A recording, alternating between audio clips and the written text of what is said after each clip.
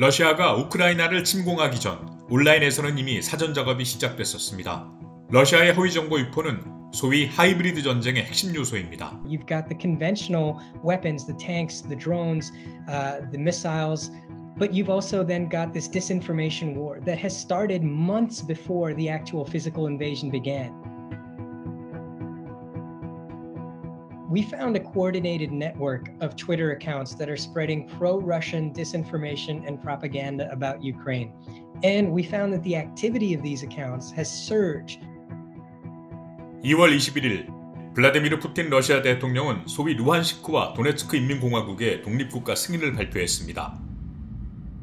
Many of the key points that President Putin made were directly using the same terminology and the same narratives, almost word for word, as what these accounts in this coordinated network had been saying for months.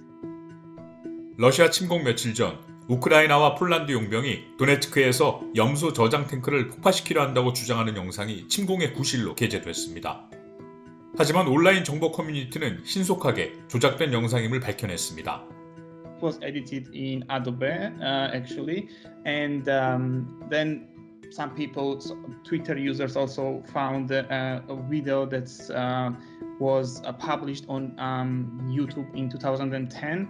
And then sound from this YouTube video was used actually while composing the video clip that Donetsk authorities published.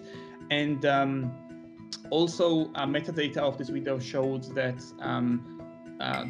basically the path of the files which were used while composing the video. And then there was a file name dating back to 2021.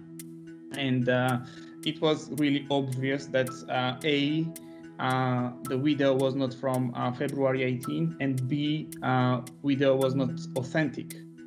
전문가들은 전쟁이 진행되면서 친러시아 호위 정보의 양은 증가할 것이라고 말합니다. Nowadays, Kremlin's main task is to just cover up Russian casualties in Ukraine, and not just Russian casualties, but also the fact that Russia is attacking civilian targets in Ukraine. 이런 러시아의 허위 정보에 효과적으로 대응하는 방법은 우크라이나 현지에서 내는 목소리를 직접 듣는 것입니다. 여기에는 우크라이나 대통령이 올리는 영상도 포함됩니다.